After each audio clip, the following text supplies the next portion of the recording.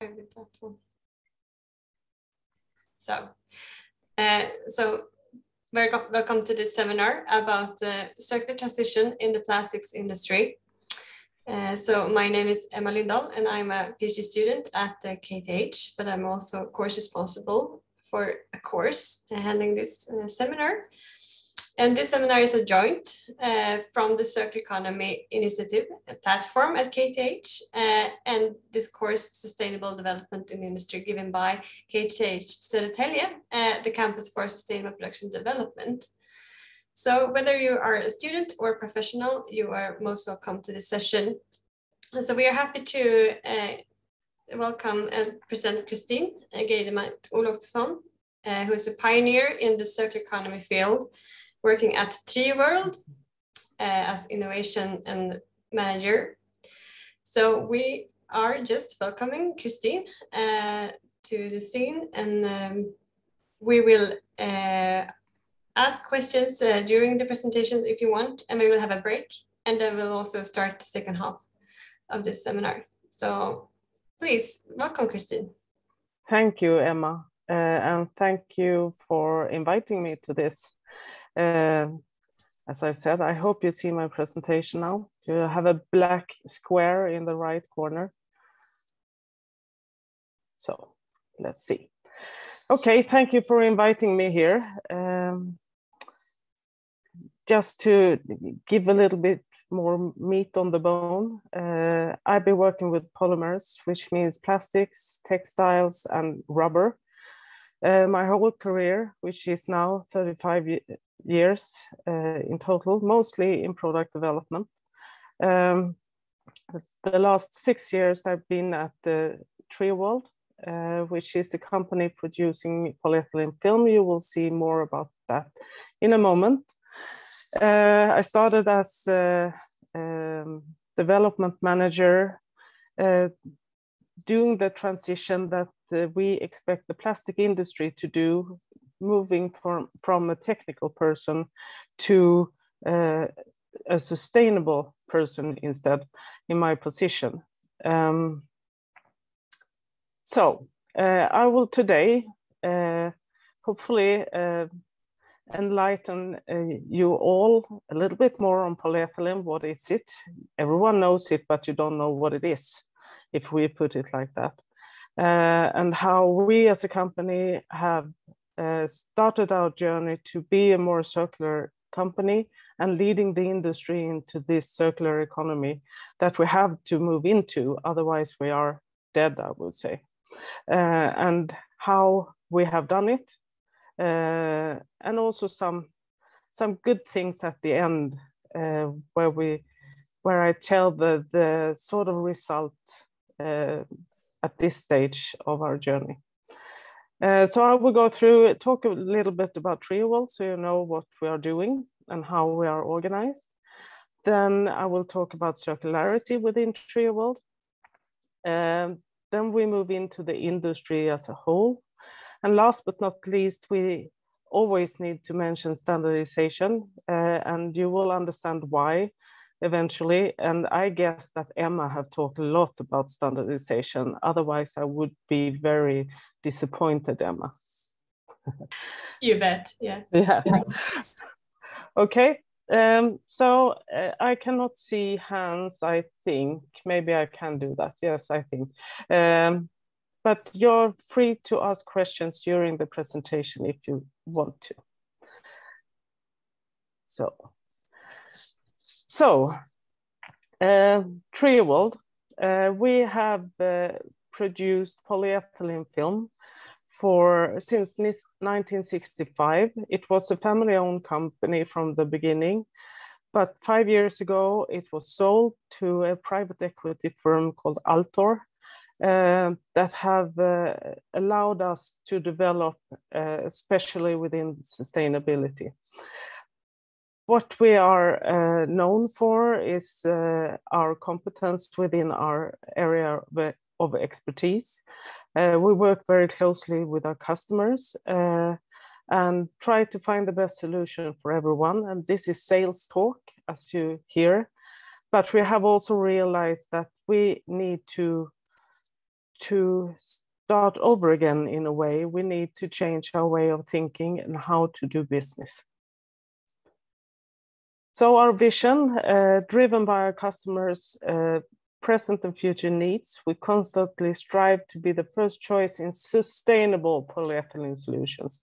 This is exactly the previous vision, but we have added the word sustainable, which is not only a buzzword that we use, even though we use it a lot, but we have truly changed our way of working to be more sustainable. And the mission, we focus on our selected core markets with our core products. We are a natural part of our customers' competitiveness. And this have also been brought into our world with a new dimension recently or lately. We offer sustainable premium products, solutions with the highest possible service level. Also here we have elaborated on this concept, which was fairly straightforward previously. Products, we produce a product, we sell it to a customer. But today, a product can equally be a service. And the product have much more than the product itself in the concept. We also sell the whole costume around where you know how sustainable your product are. You can choose between different varieties of products and so on. And we lead our industry's journey into circular plastics. This is extremely important for us. A little bit more about how we are organized. This is our time line that we have had. You will get the presentation afterwards because there are a lot of text here. But if you see 2019, 2021, we have done quite a lot of acquisitions. Our owners see that we need to grow in this way. And we still continue to acquire new companies in line with our strategy.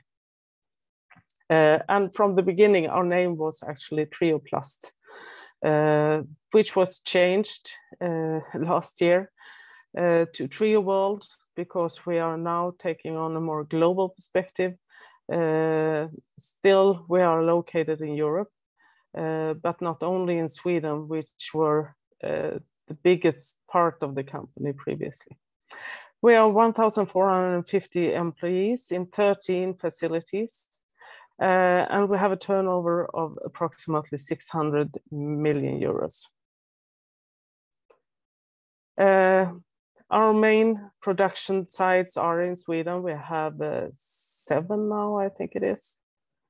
Yes, we missed one dot there, I see. And we have factories also, 1 in Denmark, 3 in Netherlands, and 2 in France. But our market is global. We export as far as to New Zealand, for example. Of our total converted volume of polyethylene, more than 22%, and there is a little asterisk there, more than 22% today is based on recycled plastics. And when we say recycled, in this case, we mean post-consumer recycled material and post-industrial recycled material. Our aim is to be able to talk only about PCR, which is the waste, plastic waste based recycled. Post-industrial, it means internal waste that is turned into recycled material. It can be transferred between factories, but it's still material that haven't been out on the market as a product. Our sales split is, as you see to the right, 77% is European, 18% is Sweden, and 5% is outside Europe. But we expect that to be bigger soon. Our organization, we are divided into 5 divisions. The biggest one is stretch film. And stretch film you have seen out on the countryside. The bales, white bales like sugar cubes that is out there, the white plastic around them, or pink, yellow, or blue, is done made by us. That's the big proportion of the stretch film product portfolio. We also do stretch film for load stability, you know, a pallet with boxes, and you wrap them with a stretch film. In this division, we also produce refuse bags, building and covering film, and waste wrap film, which is actually exactly the same as pallet stretch film, but based on recycled material. Then we have the industrial film division, and that is the division that do also load stability film, but not wrapping film. There are other varieties of load stability. You have something called a stretch hood, where you have a big bag, you stretch it and you pull it over the pallet, and then you release the stretch, and then it shrinks to the pallet. And also shrink film, refuse bags. When you go to and buy what's it called? Planks. Is that the right name in English? From Södra, you go to Big Max and want to build something at home. You see the wrapping on the wood is coming from us, called forest industry film. So you see there are a number of products in the industrial film portfolio. Then we have healthcare. We have one factory for that, where we do breathable film for hygiene applications, embossed films for single-use products within surgery, for example. We also have aprons and gowns here, and laminates used for medtech industry. Then the division doing carrier bags, it's a small factory in Arvika in Sweden. They are the ones that have been leading us into usage of recycled material. They have been working with that for a long time, and done all the difficult steps when it comes to implementing recycled material into our products. Unfortunately, the government in Sweden don't like products with recycled content, not carrier bags at least, because the tax have almost killed this division. Now they have transferred, because they are flexible, into making bin bags instead, which is what people buy to replace the very expensive carrier bags today. And last but not least, we have the consumer packaging division doing packaging for food, but also for other consumer packaging goods, not necessarily for human food, but pet food packaging, packaging for sustainable tissue, and so on. So these are the divisions we are created from. So now, if you look at this picture, you understand that everything we do, I would say we have one small product that is reusable, but otherwise everything we do is single-use plastic products. We are the bad guys, but we don't want to be seen as the bad guys, of course, because we realize that we need to take care of our products even after they have left us. One way or the other. And that is the journey that we have started. So how did we transfer this to circularity within our company? And this started approximately 4 years ago, where we understood that we needed to take a position here and needed to define what exactly was meant with our position. What did we mean internally with sustainability when it came to our concept and strategy? So our owners said that we expect you, Trioworld, to be #1 in sustainability. They told us that 4 years ago, and this is hard to measure, of course, but now we see the effect of our work because we have been quite successful in taking this position on. So we shall be the preferred partner when a customer is looking for a sustainable film producer. We have developed a sustainable product offering to our customers and also being able to provide the knowledge surrounding these sustainable products, because again, this is a new world for everyone. What is the right choice to do? Is it to have a bio-based product? Is it to use less material in your product? Is it to use recycled content in your product? Or what choice is the right choice? And we try to help our customers in the best way we can. In some cases, we even go in and say, you shouldn't do this choice that you came here for, but we can provide you with this choice and give enough information for them to feel safe and comfortable in their choice of products.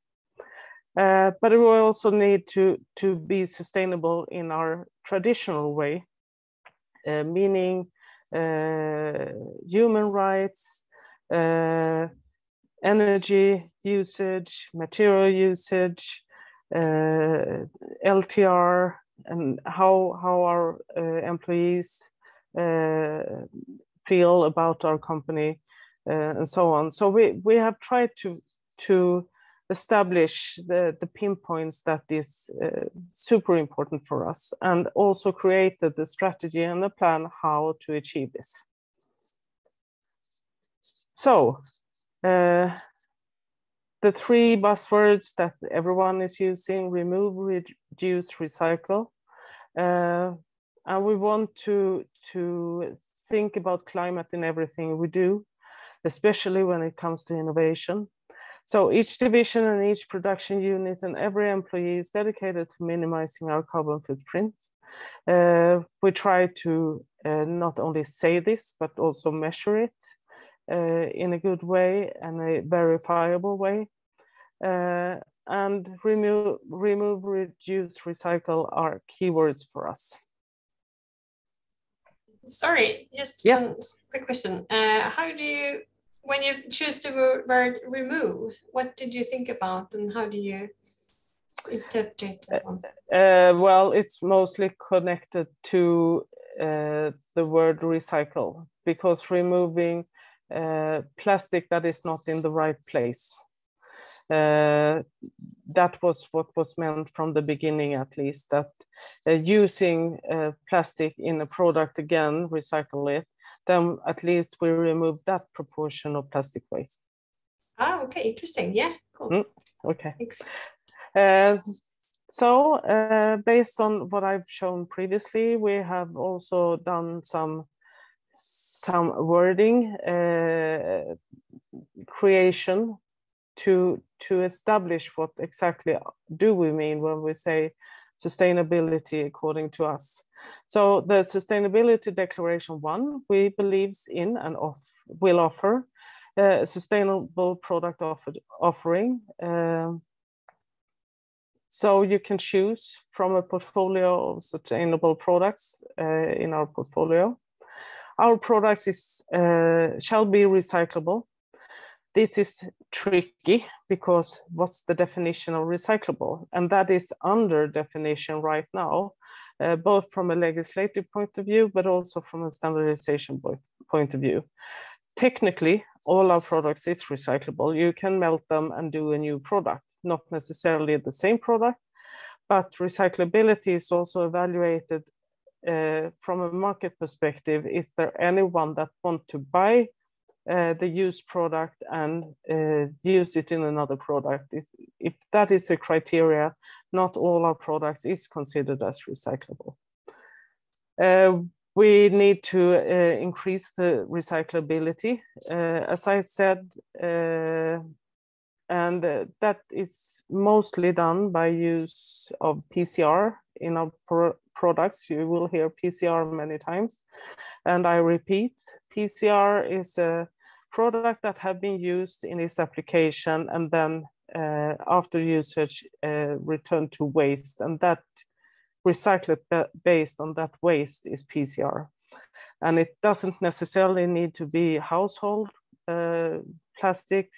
It can also be the pallet stretch film when it's used and taken out from the pallet and becomes waste. The recycler from that is also called PCR. So PCR is a big category with actually not yet defined divisions between different material streams, but that will come. We have sorting facilities and mechanical recycling, and we are expanding with mechanical recycling internally. So we integrate upstreams right now, and we truly believe that mechanical recycling is the thing going forward, the most environmental friendly alternative and achievable by working in the value chain, which is super important for us. So we have more than 2 recycling units. This text needs to be updated, I realize now. We have a recycling unit. We have bought a recycling company that have a line in Sweden, and we have recycling of external waste in Denmark and in France. And all these units are now under quite a big investment role, where we invest quite a lot of money in order to make them better, but also to expand with more lines. We are very serious with having fact-based and transparent communication. Greenwashing is completely forbidden, both internally but also from our owners. And in this industry, it's hard to navigate between the different declarations that is not fact-based and not transparent. So we try to be good guys and say, okay, this is how our interpretation of this is. And this is what it actually means when it comes to different concepts within circularity of plastics. We are working very much with influencing and contributing to improving the plastic industry, and that is mainly my job, but we are a lot of missionaries within the company that is doing the same thing. Our CEO is out presenting very much, but also other people. So I'm working with a lot of associations and business organizations, but I'm also working very closely to the European Commission and the Swedish government in order to create reliable but truly changing legislations and criteria surrounding the plastics industry. And as mentioned previously, we have a very close cooperation to find the most suitable product for each customer, including having a sustainable alternative available for each application. So whatever product category you find in our portfolio, you can always find a sustainable alternative in that category. Actually, excuse me. Yes, Ashraf, welcome. Yeah, actually, I want to ask about something that, well, I think that recycling is done by some outsourced firms, yes, as you said that they have been.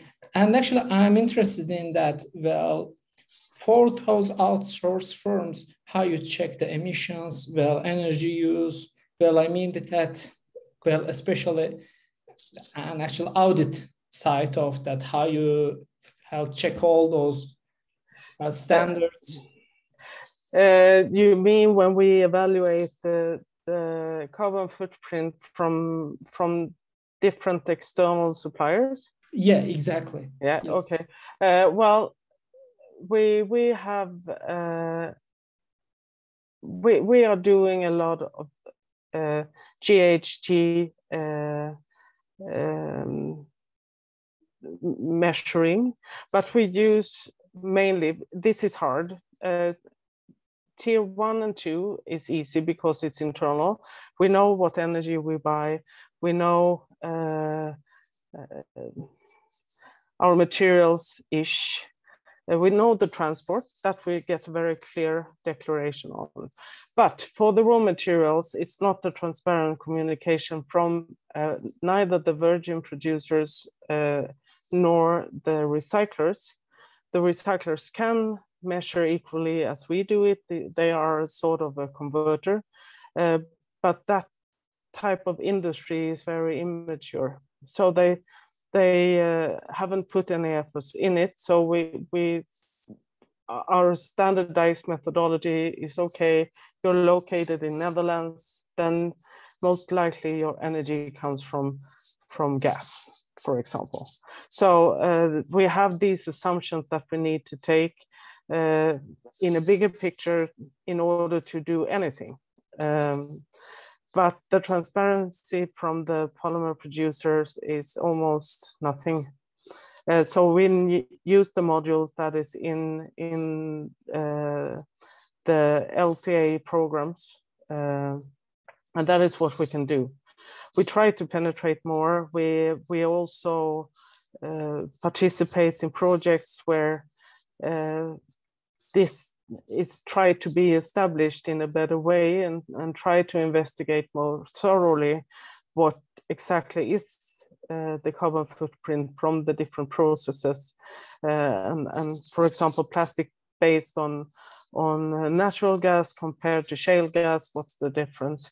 But all information is not there, but at least we are trying to use whatever is out there to do some sort of estimation. Was that the answer to your question? Yes, and another thing is that even if you are choosing an outsourced firm, that if you have a standard text that, well, you have to have EMS, you have to show the origin standards, and etc. Like such. Yeah. Certificates. Yeah, if there are a certification, of course, anyone want to use the certificates, but in some cases, one certificate can be, we are in some cases more skeptical to some certification schemes than others. Now, when I'm talking here, I should have my LCA colleague with me that could elaborate more on this question, because I'm not the expert on that. But when it comes to, for example, bioallocated material, there are different certification schemes. Some are more trustworthy than others. So we try to avoid the ones that is not trustworthy, in order to be able to stand for our products and motivate that this product is bioallocated, but with a tight, very definition on how you do the calculation of the content, for example. So yes, if there is a certificate, and we try to buy certified materials, and in some cases it's a must. So when we are talking about mechanical recycled material, the recycler have to have EU Plus certificate, and that we know very, very well. We have 3 of them internally also. We are working actively with the organization that owns EU Cert Plus. So if there are certifications schemes to use, but in many cases there aren't. And in this world, this is under development rapidly. Unfortunately, it's under development from the industry. So there are, in many cases, no standards to lean on, which means that can you really rely on a certification scheme done by a business association, for example? So we need to be critical when we choose, and we are. Yeah, exactly. Thanks a lot. It was so helpful. Yeah, but it's a very good question. Actually, when we started to say that, okay, we have recycled content in our products, we decided and expected our customers to pay more for that. Our customers said, okay, you say you have 30% PCR in this product. How do I know that is true? You cannot measure it. Chemically, the polymer is exactly the same as if it was virgin. And then we asked IVL in Sweden, the Swedish Environmental Institute, to do a report. We paid for it, yes, but that was because of time constraint. We needed the report rapidly. So they did an evaluation of the existing certification schemes for recycled content. And here was the problem, actually. The biggest problem is that every certification scheme is developed by a business association. And normally we go to our business associations and ask them for advice what to choose. But in this case, we couldn't do that. So, and IVL is very trustworthy and independent. So they did a report. And now this report is we are sharing it with anyone that wants to see it. They did a criteria list and a classification system between the different schemes. And the outcome is that the scheme that was most trustworthy and most reliable and really proved that you had the recycled content in that product specifically, and not on a company level or factory level, but that product that you buy with the recycled content, with the Reciclass certification, you know that you get that.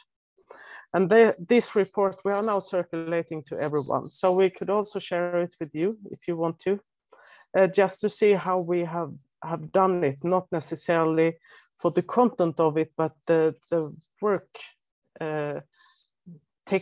technology, so to say, or the way that we work. So it can be shared if you want to. Any other question? No, actually, it was all. Okay, thanks a lot.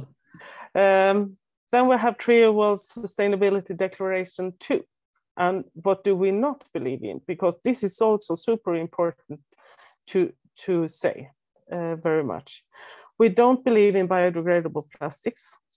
This have created the launch of biodegradable plastic all over the place, have launched an even more criticized world for the plastic industry. In many countries, in some countries, I would say, biodegradable identified products was made mandatory, and normal plastic was not allowed, which created a waste, a litter problem that was even worse than before. And also these biodegradable polymers, they don't degrade everywhere. They only degrade in a very isolated environment, and it takes quite a long time anyway, dependent on the thickness and the environment. So you end up with releasing microplastics based on biodegradable plastic in the environment, and it's not benefiting for anyone. And if these materials come into the recycling stream, they are like poison. So they kill the properties of the rest of the material. So we don't use biodegradable plastic. We don't encourage anyone. And if anyone should come to us and say, oh, we only want biodegradable, we try to convince them otherwise. We don't believe that chemical recycling will replace mechanical recycling of plastic. And this may seem controversial, at least if you say it to the big fossil industry. Chemical recycling is a buzzword. It's not one process. There are several different processes. The one that is mostly encouraged from the fossil industry is called pyrolysis. And actually, the material that can go into a pyrolysis process have a very narrow specification of material content, even more narrow than mechanical recycled material. And also, you cannot use very much into the pyrolysis without destroying that process. And the output from the process is so dirty because of the waste content. So you can almost not use it for new polymers, new polymer production. And then it's not recycling anymore.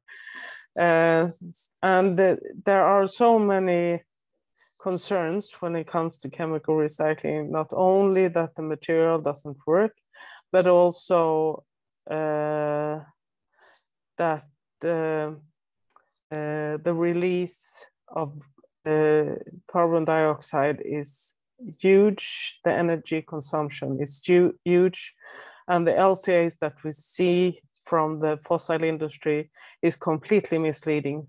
So we totally avoid to promote chemical recycling, and it's not really on the market yet. There's a lot of talk, but no real material is out there. And as a result, greenwashing, we never go into any greenwashing situation. We try to be very clear on different concepts and trends to evaluate whatever is happening before we go into any statements of any sort. And we also try to educate our customers to our not so non-greenwashing competitors. They need to learn to ask the right questions, because you need to be more fact-seeking than ever in our industry. And everyone needs to take that into consideration. If I may, just one question. Yes? Concerning the chemical recycling. A very interesting topic, very interesting position, actually, kind of rare in our world. So I just wanted to be sure that I understood well. So do you make any difference between chemical recycling of mixtures and chemical recycling of pure materials? For example, polyethylene to polyethylene. Is that something that you can consider as something beneficial? As for now, pyrolysis can only accept pure material streams. Okay. And with pure, right now, and all the other chemical recycling technologies also have this limitation that you may be able to break down, I would say, because it's breaking down the polymer backbone. Mm-hmm. You can do that for one material category at a time, but not mixing them together. You have a little margin of allowance where you can have a polyolefin mix, a polyolefin material with 3% polyamide contamination. That can be acceptable. But the normal mix, if you have a PET, PE laminate, for example, that cannot be recycled in a pyrolysis. And the output from a pyrolysis process is like a cracker. So you have different fractions where 2 will be used for fuel and 3 will be used for other materials like oils, polymers, or other materials. And there you completely lose it. You can produce many different polymers out from that, not necessarily what came into the process. And also because this is not really available on the market yet, we also see the big question mark is on the recycled content calculation methodology, where we have also a big greenwashing debate on how to do it. Because if you have a calculation methodology where you can move a credit from one factory in one country to a factory in another country and call the output in the second country polyethylene waste based without having a single molecule there. This is it's hard to respond to a question like that, because there are never a line when it comes to pyrolysis where you have the pyrolysis unit in the same site as the polymer production unit. So the output from the pyrolysis process needs to be transferred somewhere. And the connection is not really there. Okay, so, thank you very much. Okay, thank you. Very interesting, thank you. Thank you. Chemical recycling is another lecture. It could take 2 hours in combination with the mass balance technology. Would be nice if you can organize it. Let's ask Emma. Okay, thank you so much. Just to show that we are down to facts, when we are doing our sustainability work internally, making the plan and the strategy, we are going down to details. So, for example, we have decided that we will be able to offer products with PCR content, with the PCR content totally in the whole portfolio. The target is 30% PCR in products in all our products until 2025, because we expect a legislative demand until that time on packaging. And the majority of our products is packaging. Recyclability, today, all our products is considered according to our own definition as recyclable, but because we know that this year the Packaging and Packaging Waste Directive revision will be published mid-year or something like that. And then we have new criteria to take into consideration to evaluate the recyclability of our products. And after that, we need to set targets until 2025. Until 2030, the plastic strategy have said that 100% of products placed on the market shall be recyclable. But then it's not defined by what technology, by what criteria. So there are a lot of question marks there. We have also decided our brand for products containing recycled material is called Loop. And we also need to be able to provide this product, and we want to sell on the market 50% of our products last year, and we achieved that actually. We achieved 55% also last year, was loop alternatives that was bought by customers and wished for from the market, because this has been a problem. We have had products with recycled content for a couple of years, but the market wasn't even close to understand that they needed to do it or buy it. But now it starts to move, and this is really exciting. So in order to achieve 30% recycled content in our whole material mix, we need to sell the products, of course. Otherwise, we will never achieve that. So the aim is to have 75% of our total product volume being loop alternatives by 2025. EcoVadis is a sort of platform where we report all our sustainability work and then have an independent valuation done based on various criteria. And the aim was for us to have gold this year, but actually we achieved platinum, which is the highest level last year. So we are doing quite good. And EcoVadis is used by many big companies globally. So it's a sort of very good grade on our work. Then we have other goals, of course. LTR, lost time accident rate, always should be 0. We are at 2 today, but we work very hard with that, and we have had, that's the lowest number we have had in many years, actually. We have also addressed how much CO2 equivalent per kilo material reduction we should have within GHG scope 1 and 2.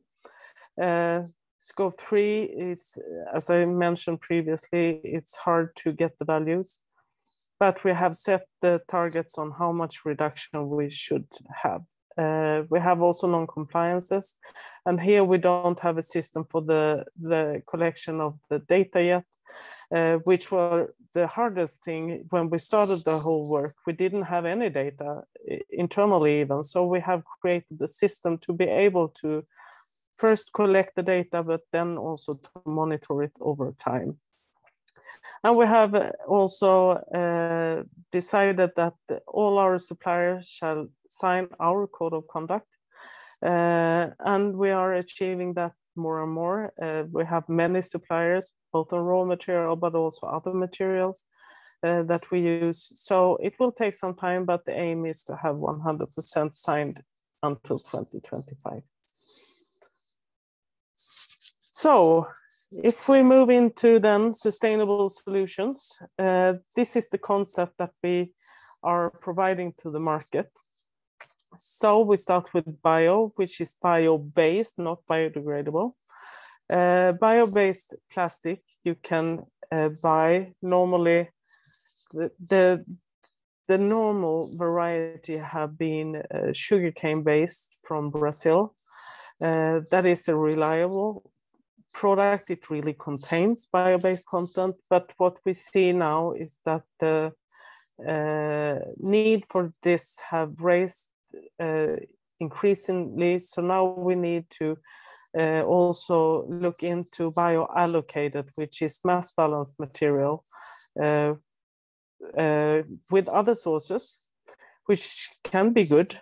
And here again, you need to know very much about your materials when you're talking about this, because what is exactly the content? What is the consequence of having sugarcane-based feedstock in the plastic? What does it mean in Brazil? Is it transparent? What happens in Brazil to be able to get this material? And if you don't have sugarcane based, you have based on other feedstock. What is that? Is it palm oil? How big proportion? For plastics, it's never certified palm oil. If you have tall oil, how big proportion of your bio content is based on tall oil, and so on and so forth. So there, you need to be an expert in your materials and these systems to be able to take a right decision and not end up with the greenwashing.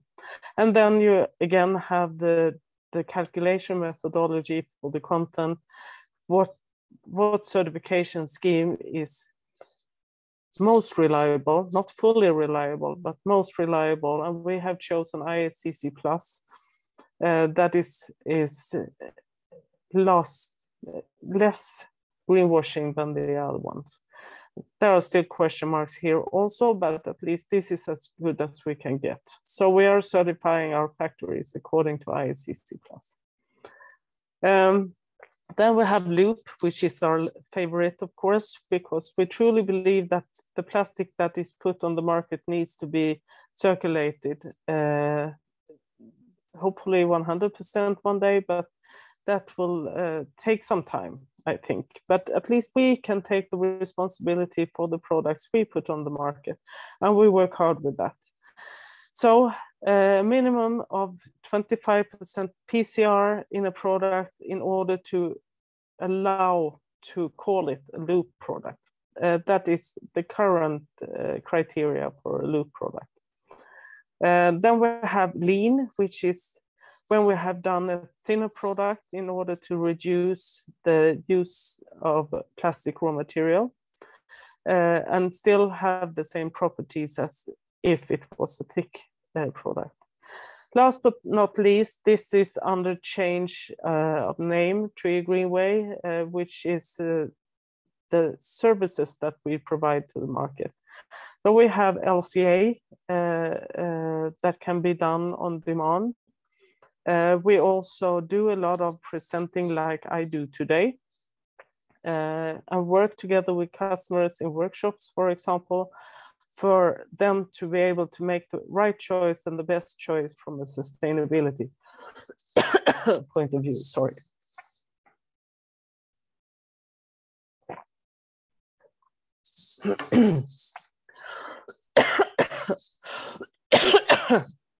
I've been talking a lot today. Yeah, that's great. I was just thinking, should we this break, Kristin? I have one more slide. Correct. Okay. So LCA is a jungle, as you know. It's all about what frame you put on it.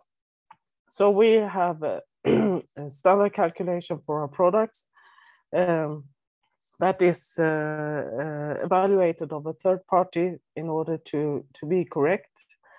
We don't do it for the whole life cycle because that is not in our management. We don't have control over it. We don't have all the information. But in specific requests from customers that want to cooperate with us and can provide their data, we are doing that anyway. So this is about the concept. And here I was thinking of a break. So Emma, what do you say? Excellent, thank you. 10 minutes, it's set enough for everybody. And for you, Kristin. Yeah, that's okay.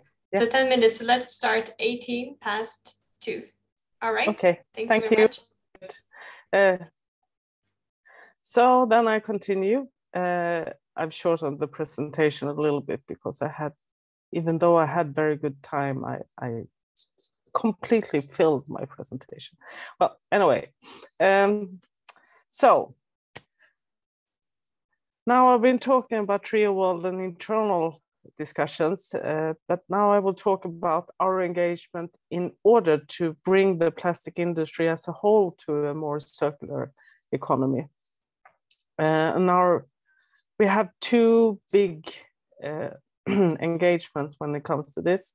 First of all, we have circular, and I need to correct misspelling, Circular Plastic Alliance, which is an initiative based on the plastic strategy and hosted by the European Commission. And the scope for Circular Plastic Alliance is to enable 10 million tons uptake of recycled plastic used in products on the European market until 2025. This is a big bunch of our engagement. The other part is standardization, so I will talk a little bit about that after this one.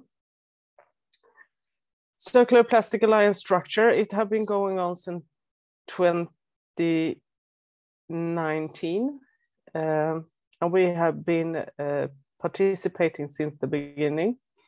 It's divided into 4 different thematic groups: R&D and investments that is needed to enable a higher uptake of recycled plastics, design for recycling, collection and sorting, and recycled content. In the middle, we have a steering committee that try to organize all the different thematic groups, but also the different sectors that have their separate working groups. So we have packaging, agriculture, automotive, electronic and electrical equipment, and building and construction. And we have one ball here called monitoring, because also here we realized we didn't have any data for the European industry when it came to how much plastic is put on the market, how much is taken up. So within Circular Plastic Alliance, a monitoring system have been created and is launched this week actually to be able to participate in. And the monitoring is to know how much recyclate is put on the market, how much is taken up and in which products. To be able to know that if we have achieved the 10 million tons or not. All the different sectorial working groups, the 5 ones, are divided into the thematic groups also. So the packaging have been working with all 4 thematic groups. Agriculture and all the other ones have also done that. On top, you see General Assembly. Each year, there is a huge meeting showing everyone outside Circular Plastic Alliance what we have done. And who are we? We are approximately 300 signatories today, covering the whole value chain, including some NGOs and some member states. Well, we are covering the value chain and all the biggest material flows. Last but not least, because in the work here, equally as the Commission have identified as a crucial tool to be able to achieve circularity in whatever area we're talking about, energy, material, waste of any sort, and plastic specifically, standardization is identified as a key to achieve circularity in a common way. So CEN is the standardization organization in Europe.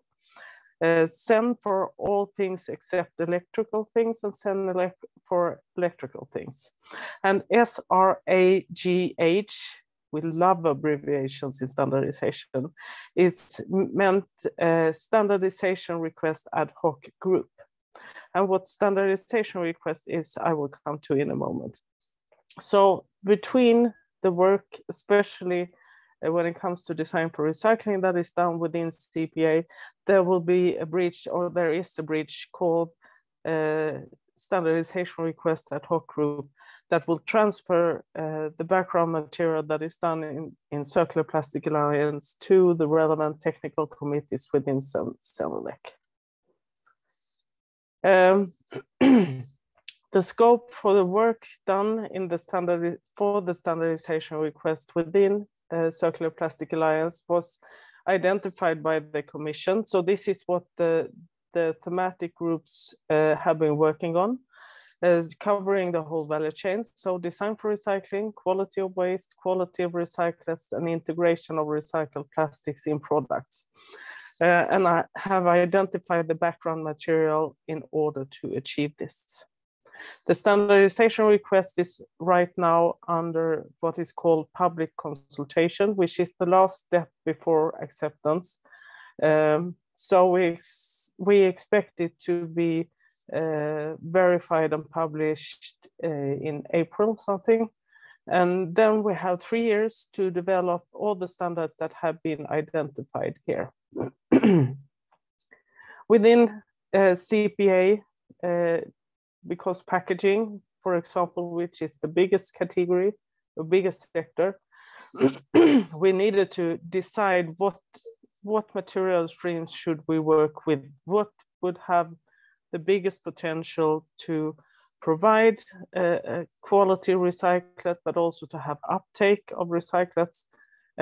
So the JRC, the Joint Research Center, which is the research department of the European Commission, with help from signatories, developed this model, which is right now under revision in order to see very visual where you can find the different materials.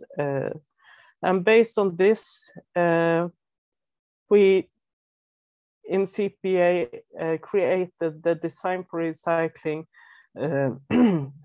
developers in the different sectors. And they were divided as you see here. You don't need to read everything, but you understand that the packaging group have been working with design for recycling guidelines for polyolefin flexible packaging, polyolefin rigid packaging, polystyrene, polyester, and EPS, such as example. And based on this, the standardization request is now formulated, and in the standardization request, is proposed to develop or guided to develop 58 standards. And normally in a technical committee or a working group, you develop 2 standards per year. Sorry. So this is huge.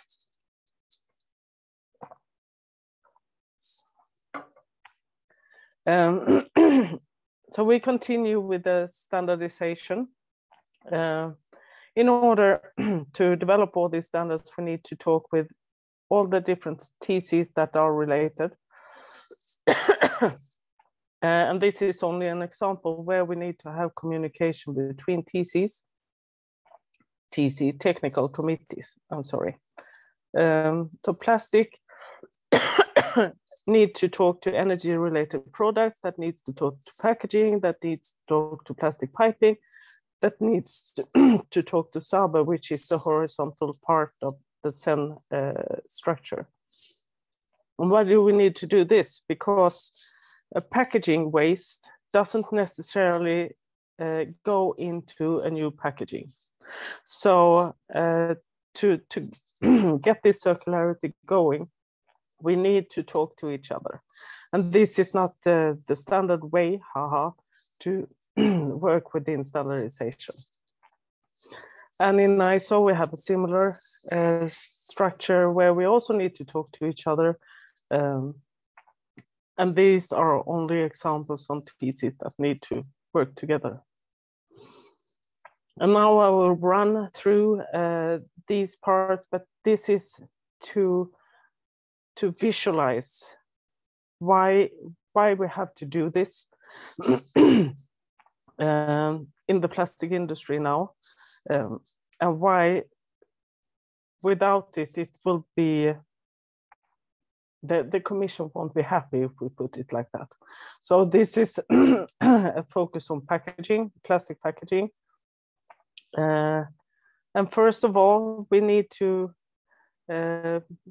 build this house to establish the framework of our work to be done in the future. And this is done already for virgin materials and virgin-based products, but we need to rebuild it based on the circular economy. I have definitely talked too much today. So first of all, we need the foundation. We need to talk the same language.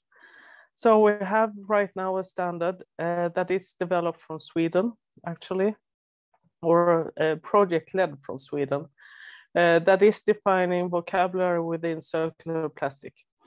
We have the question about the post-consumer recyclate, post-industrial recyclate, that is out there and haven't been defined thoroughly previously. And what happens when we don't have a common language? We get these new words that is very confusing. So what is, for example, bioplastic? Is it bio-based or biodegradable or both? This word should be banned because it only creates confusion. When the Commission was very energetic and released the Single-Use Plastic Directive, because Europe is leading the transfer to circular economy.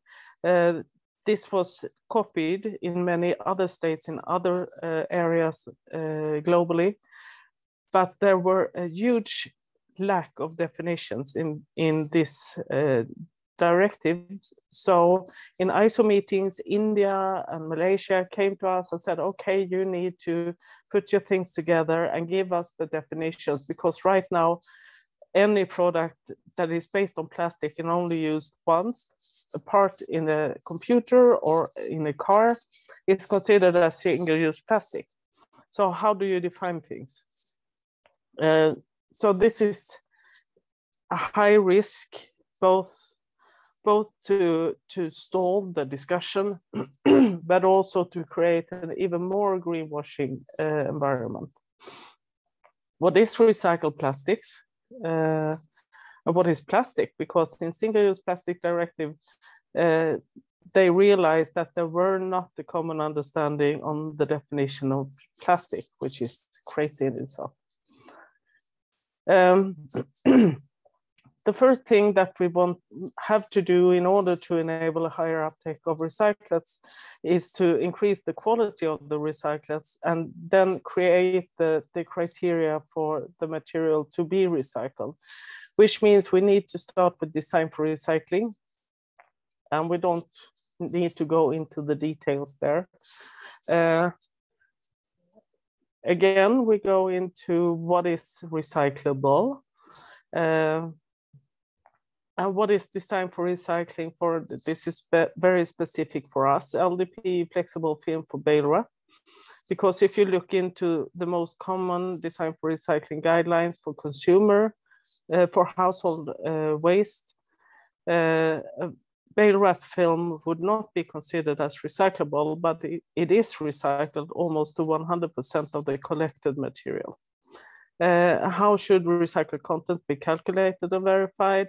And actually, when we started the CPA, JRC also did a mapping of the existing definitions of design for recycling in guidelines on the European market and found more than 80 different. And how should you then consider what is design for recycling? We have the next wall. If you take all the very good designed products and mix them together, you have a waste that is of low quality because of contamination. You need to sort things. So the next thing that is needed on standardization is a quality system for waste. And this is more or less what I said right now. In order to get a high quality recyclate, you need to have isolated material waste streams in order to get that quality. Then we have the quality of recyclates. Many people say that the recyclates should be exactly as virgin material, but that will never happen because in products you mix things. You have colored plastics, you have printed plastics, you have laminated plastics and so on, which means that recyclates is not at all the same thing as virgin material. It's much more complex and you need to measure and verify many more different properties than on a normal material or a virgin material. So here we have a base series of standard where we have the characterization of recyclates, but this needs to be expanded. Yeah, we jumped that one. Last but not least, to close the loop, you need to integrate the recycled plastic in products. And here it gets really tricky because nobody wants to commit that they can do it easily. Because if one player on the market says it's easy to be done, then all the other players on the market will be fairly upset because they haven't done their homework. Right now we are the bad guys because we are leading this and we are very loud about it. We go out on the market and say we can manage to have 30% PCR in our stretch film, for example. 2 years ago, that was considered as impossible, also internally. But we have done our homework. And also we have realized in the communication with the market that the demand-driven standards is an absolute need for the market to accept recycled content in products. So if a big brand owner says, yes, we can buy a product with recycled content, but we need to write a specification and what standard should it be based on? And these standards needs to be developed. Then we have sectorial needs, which is visualized by the roof. You have needs for a car application or a packaging application or a pipe application and so on. So different needs for different sectors. We often hear in our market that we cannot use recyclate because we have so high demands on our products. Our solution is to demand the relevant quality of the recyclate, because you can do that. That is driving a higher uptake, a better collection and sorting system on the market. We cannot use recyclates because recyclates are full with uncontrolled chemicals. Then you need to define the recycled feedstock, the waste feedstock, measure the chemical content, and develop a standard based on your methodology. That is what we're doing right now. A film with the recyclate does not look good. No, but then make the market like the sandpaper look. And make recycled content a promotion, not something bad. So if we look for the future, this is how this house will look like. Because the plastic industry, the intention is to lock the plastic industry into this house of standards. And we have the opportunity to develop the standards ourselves now, and the ones that is not participating in this work cannot complain afterwards that it doesn't fit their business model. This is the intention from the Commission, and if I should guess, I think it is a global movement going forward. So in 5 years, the plastic industry will be locked into this house. You will not find a way out from it, but we can participate in the standardization work to shape our own future. So last, we don't only talk. We don't only sit in discussions and try to convince other players on the market that we have the right opinion. We are walking the talk. So we have, for example, you will find this product in Swedish retail stores, Skona. That packaging is developed in a project that was between RISE, ICA, and SCT and us.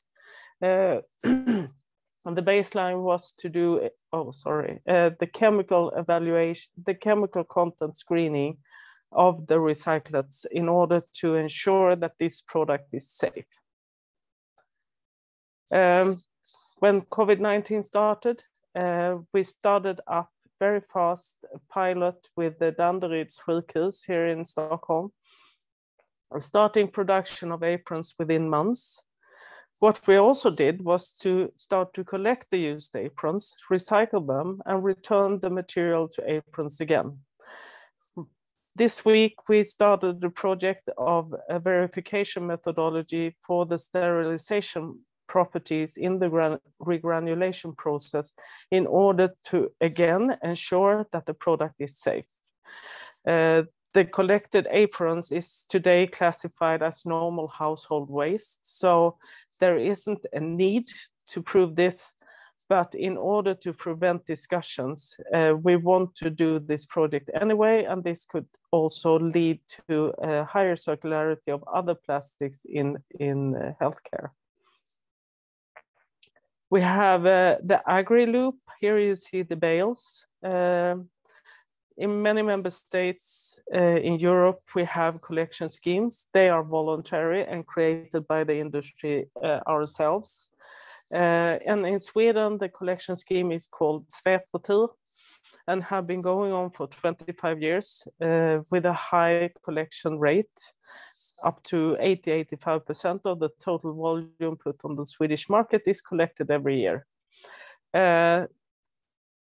The collection scheme, Svepåtur, decided to invest in a recycling line a couple of years ago. This line is super good.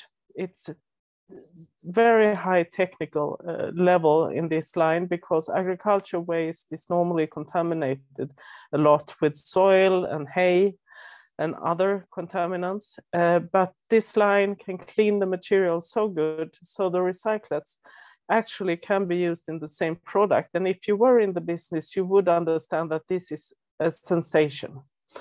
So we have now a closed loop of agroplastics going into exactly the same product again. And this led to Trioworld acquiring the recycling line from the collection scheme. So now it's owned by us, and we are investing a lot in this unit in order to also recycle, for example, pallet stretch film that we need to find a good collection scheme for. We have already done the work of implementing a post-consumer recyclate in stretch film. This is complicated because this film is have a high technical level, but also high demands because load stability is a safety thing. So the load doesn't move when it's on the truck, for example. And again, internally, we had this discussion a couple of years ago. It was completely impossible, but with the right recyclate, we have been able to add 51% PCR in these films with good success, without increasing the thickness, without losing any properties, because we have learned to modify the recipes of the film in order to keep the properties of the thickness as it was. And the last one that is just recently launched. Normally you say that recycled plastic cannot be used in food contact materials, especially not polyolefins. We studied the regulation very thoroughly and understood that there is a gap of evaluation where we thought that based on the ECA project, actually, where we did the screening of chemical content in recyclates, could motivate to use recyclates of high quality in food contact material encapsulated between virgin layers in a multi-layer film. This is the first post-consumer recycled plastic film that is approved for food contact material according to the current EU legislation. This has been a huge project that have been more or less research-based internally. And this is our approach, I would say, nowadays, that we are more and more going into research phase when we need to prove that a technology or a construction works, even though it contains recycled material. And that was all. Any questions? Thank you very much, Kristin. Yes, please. Questions to Kristin.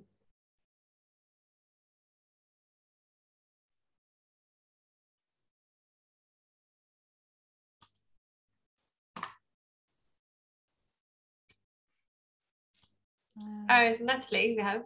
Yeah, if I may, thank you. So very interesting lecture. Thank you very much. Very impressed by the in-depth digging of those different aspects. So I would have a question. So we're mainly talking about polyolefins, polyethylene, and so on.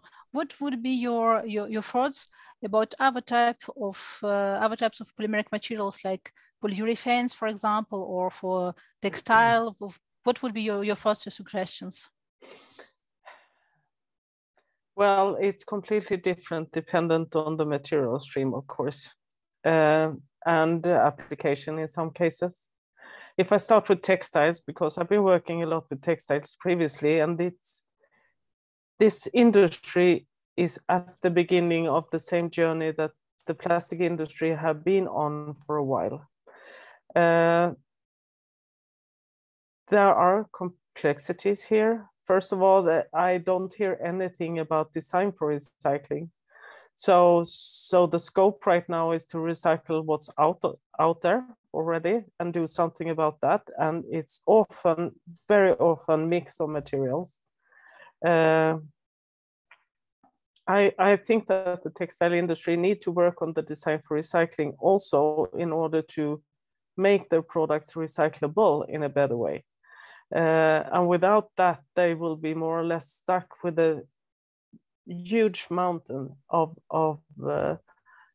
textiles to be recycled, but with a very low recycling rate. The other thing is that all these textiles are not produced in Europe. The majority is not produced in Europe. Now we have them here. We recycle them here. We create fiber fractions here. We don't have an industry in Sweden any longer that can take care of the fibers and do a new material of them. So this is the most interesting part, and the opportunity, I would say, for the textile industry is to restart the textile industry in Europe, because shall we transport all the fibers back to Bangladesh and China and India? Or how shall we handle these materials? So today, even if you have a super good sorting facility in Malmö, for example, the big one that is there, where is the market? So, and again, this is what we have realized, that we need to not only look at our product in our facility and the next life possibly, but we need to take the whole value chain into consideration. And the textile industry have a long way to go there. When it comes to polyurethanes, it's dependent on the application. You have, and polyurethane is a super usable material, so you have it in coating, and you have it in mattresses, and you have it in different application, and dependent on what application, you need to have define the waste stream and the handling of it. Polyurethane, foam polyurethane is actually a good material